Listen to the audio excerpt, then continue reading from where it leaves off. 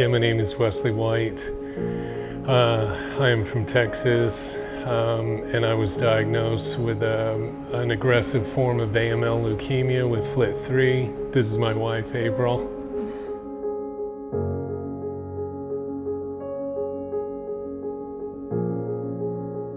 In America, I was given a lot of traditional treatments and a lot of chemotherapy that ended up not working and failing, and had really no other options. And April had heard a few success stories of people that had come here, a Fort Worth fireman, and we're from Fort Worth, and we just took a leap of faith, you know, and denied what the doctor said and decided to come here, and it was the best thing we decided to do.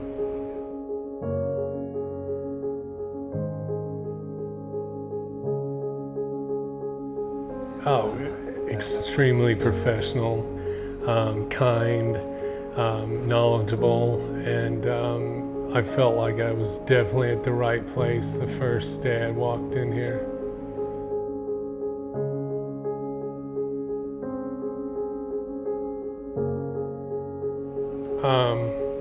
Yeah, I mean, my only complaint are the IVs all the time, but you get over it.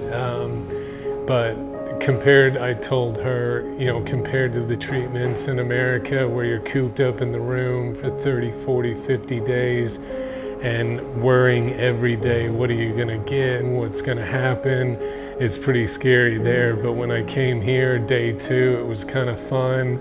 I looked forward to it. I knew I wasn't gonna get a weird biopsy or some stabbing or something odd, and I really looked forward to the treatments. And like I said, it was really bad off when I started, and by the end of the week 2, I was already feeling much better, you know. So yeah, treatments are night and day different than what you get in America.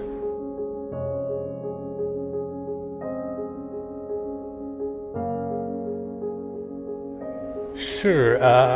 Honestly, you know, just like everybody from Texas, I mean, I grew up going to the border towns there my whole life, but then after 9/11, everything got bad. And obviously the whole family's like, oh no, and it got the typical backlash, you're gonna get caught by cartel, and I'm like, that's absurd. We just are coming here to get help.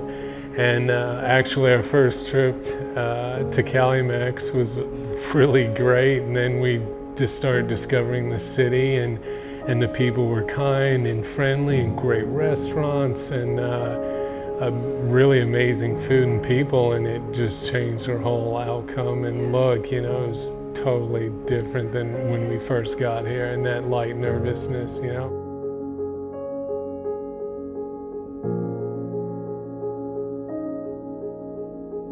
Oh man, like I said, I had an aggressive form of AML leukemia, and the deal there is stem cell chemo, stem cell transplant, or you're not going to make it.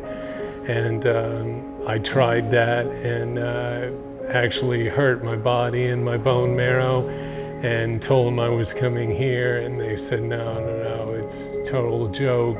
They don't know what they're doing. You have to either go home and die, or, you know, try MD Anderson for trials. And I thought that was ridiculous, and I had no hope. And then I came here, and immediately the first conversation before even coming here with Dr. Carrillo and Bastizo, they immediately gave me hope and said, oh yeah, we can fix you. And the confidence that I got from them was an assurance. And like I told you before, but definitely by week 3, I came here really sick. And most patients get to do outpatients, but I was stuck here in inpatient for 2 months and never really leaving the room, and very sick. My body wasn't producing red blood cells, white blood cells, or anything to heal my body. I had no immune system. And by week 3, I was already defying what they said there.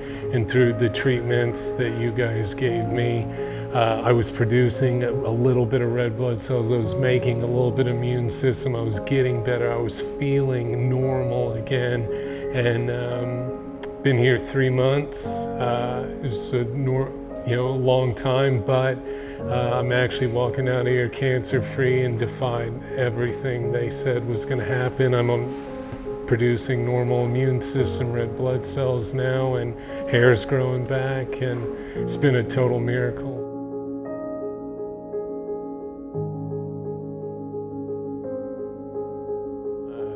Have that leap of faith, do your research.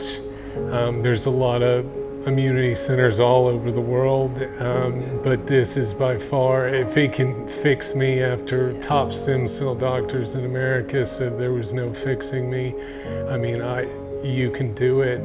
And grab your loved ones, quit your job, whatever you need to do, and just take that leap of faith and come here and do it, try it out, and believe, you know. Be open-minded and do not take the last words of the doctor as concrete. Yeah. There's more options. Block the negativity, have a consultation, call the doctors here and just speak with them. And that was enough for me. So, yeah.